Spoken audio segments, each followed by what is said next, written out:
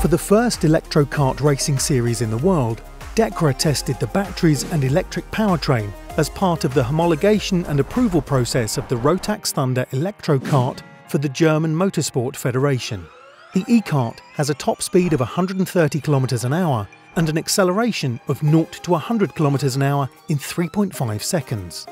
Just like before normal vehicles hit the road, manufacturers of racing vehicles need to make sure that their race cars or karts meet the standards specified by the Motorsport Association.